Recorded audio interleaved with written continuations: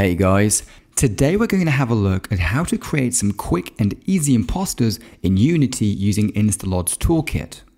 So here we have this dead tree, and I want to create an imposter from this, so we can look at this model from the distance and have a low poly representation, but still maintain all of the necessary details.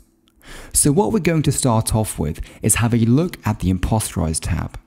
Now you'll probably be familiar with this from our standalone application InstaLOD Studio XL or from our other integrations. But let's have a quick look at the settings to see what is actually possible here. So first of all, on the top we can see all of the different textures that are on this one single mesh.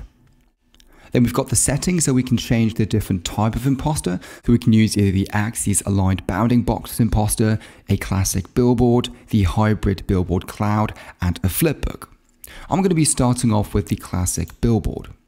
And the gutter size in pixels is going to determine how much space we have in between each individual UV shell. Now in our case, we are only going to create one single billboard, so this isn't going to be too much of a worry for us.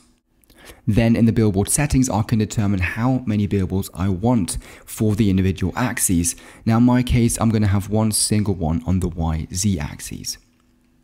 So we also have two-sided quads turned on, so in case I'm going to be looking at the billboard from the other side, that would also be very helpful. If we were only going to be seeing this imposter from one side, we could simply turn that off. The width and the height I'm going to keep on 1K, that's absolutely fine for a billboard for the distance. Then we've got the source mesh UV channel, and we can also turn on super sampling. In our case, I'm also going to keep this off. Then solidify texture pages I'm going to keep on. This is very useful. And then on the bottom, we can determine what textures we actually want to bake out. Now in my case, I'm going to have the object-based normal map and the custom material textures. Now this includes the diffuse texture, but it also bakes out all of the other custom textures. And we can see this model does have a bunch. So we've got some mask textures, we've got some details, height, and so on. So we're going to get all of those textures baked out correctly. So with that done, we're going to scroll all the way to the bottom and simply click Imposterize. So we're going to give that a few seconds to process. We can see this is very fast, just a little bit longer, and then we'll end up with our imposter. Okay, and there we go.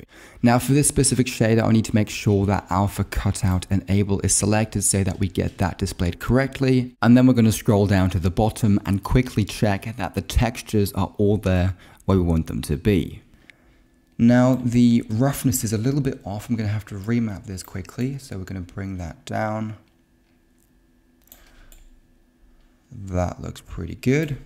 And then I also have to change the null map from tangent space to the object space because that is what we had selected in the bake output. So we're going to change that to the object space map, and there we go. So now we have all of that set up correctly. So from a distance, our imposter now looks very nice. The great thing is it interacts beautifully with the light as well. So if I were to create a quick light, let me go ahead and quickly do that. I'm just going to bring that intensity down a tad. There we go. And we can see that that interacts beautifully with the imposter. And as you would only see an imposter like this from the distance, you can get some really nice convincing results. Okay, so if we actually jump into the scene, we can see that we really get a fantastic illusion of the model. So what we see in front of us here is the same imposter that we've just created, where you can see that the light flows over it beautifully. I've gone ahead and animated a floating point light, so we can see that going up and down and giving us all of that beautiful shading. We can get right up close, but when we start rotating around, you can see it really is just a simple billboard imposter. So also from the back it's looking really nice. The light shining through the trees are also going on there nicely. So overall a really, really nice result and super easy to do as you just saw. So I hope that this video was able to get you started with creating imposters within Unity, and I hope to see you in the next video.